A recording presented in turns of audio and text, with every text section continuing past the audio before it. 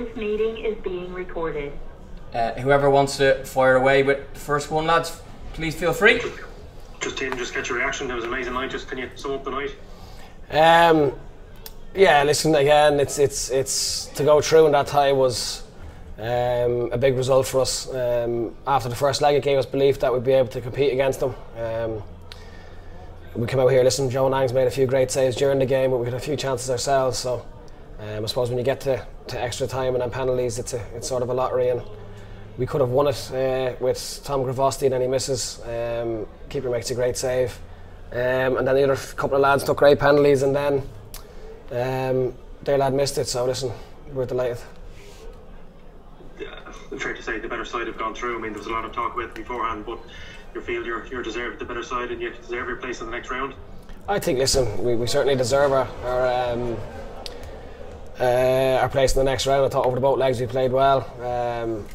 They were obviously a lot better tonight than they were last week in our place, but there could have been travel arrangements and whatnot, so no, well listen, we're obviously delighted to go through, and now our focus changes to Sunday at home to Waterford in the Cup, and then we'll worry about next Thursday after that.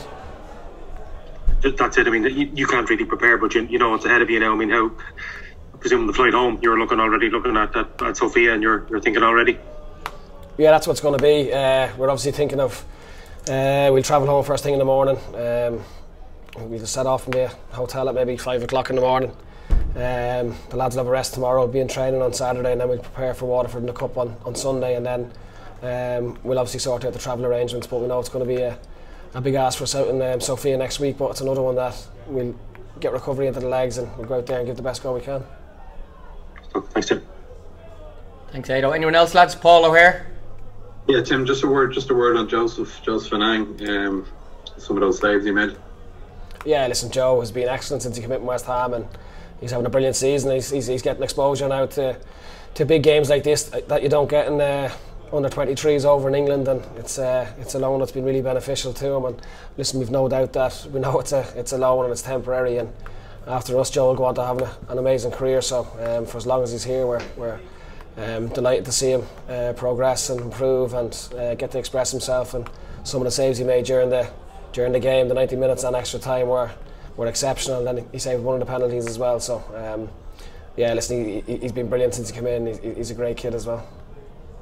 I mean, I know it's very hard to single out one player in a penalty shootout when quite a few of them have scored, but just Joe stepping up coolly to take what proved to be a decisive one. He's a wise head on young shoulders, isn't he? Yeah, he is. He's another one's had a brilliant season for us, and obviously the keeper makes a great save from Tom. If he scores, we win, and then they score, we score. And you can look at like Jay McClellan as well coming on, and as cool as you like, slotting it in the corner. Serge taking his penalty well. A lot of the lads did. So, but yeah, when Joe Redmond stepped up as well and put the ball the keeper the wrong way and scored. Listen, it gave us the little foothold in the penalty shootout, and then obviously the pressure got to their final fella. And listen, thankfully we're through. What was it like, just in your own words for yourself, watching the penalty shootout? Helpless. You feel helpless just standing there. So you're wanting someone to miss, and you're wanting your lads to score. So yeah, you feel out of control, feel helpless. But listen, again, the fact that we've managed to get the penalty shootouts as well with the travelling over yesterday. The heat was pretty warm today before the game and during the game as well, and it's another 120 minutes now that the lads have had in their legs, and it's showing the fitness levels of the squad. And again, we utilised a lot of the squad with making changes tonight, and obviously everyone had a positive impact on the pitch.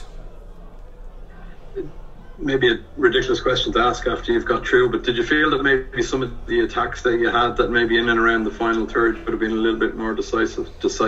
Yeah, again, it's something we spoke about in the team meeting before we left the hotel this evening, was just picking up the right areas, and then it's just decision making and execution. And I thought a few times we did probably let ourselves down a little bit. Maybe the pass was too far or got cut out, and maybe we shot when we should have passed and passed when we should have shot. So, but that's another positive, that we're getting into them positions, and we have willing runners beyond. And once we keep getting into them positions, eventually the right decisions, the right execution will come off, and we'll win games. Thank you, Tim. Cheers, well done. Cheers, Paul. Thank you. John Fallon, how are you? Yeah, just good, Jamie. Tim, well done. Cheers, John.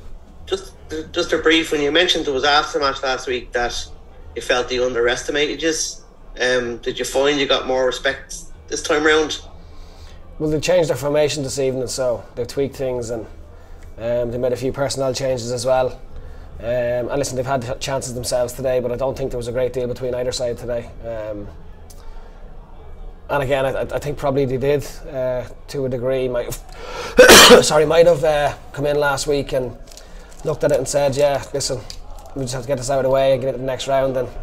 And we showed them tonight, even when we're under a lot of pressure. We've players like Joe Redmond and Harry Brockbank and Tom Gravosti at the back three were excellent and heading and clearing and tackling and everything else. So yeah, listen, it's another one. I think they had a lot more respect for us this evening, and I'd say they'll probably have more for us after the game. Great, thanks lads. Cheers, John. Thanks, John. Anyone else for Tim, lads? Joe Redmond's just walked in, so I can jump him straight in if you'd like. Yeah, okay, right, thank you, sir. Cheers, guys, thanks a million.